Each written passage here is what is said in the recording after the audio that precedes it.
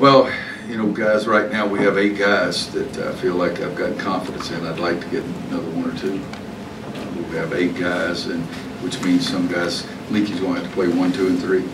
Justin's going to have to play 3 and 4. And so it's harder to cross the line. We have a point guard position, we have 2 wing positions, and 2 post players. If you go across the line from one of those positions to the other, it's difficult. And Leaky and Justin, the 2 guys, are going to have to do it the most. Yeah, we can fill those spots. I don't think it was specific like guys that you're gonna put Cam and Christian in Cam place and put me in Luke's place. You can't do that. But I think as an overall group, we'll pitch in and see how it goes. I think we can fill it up.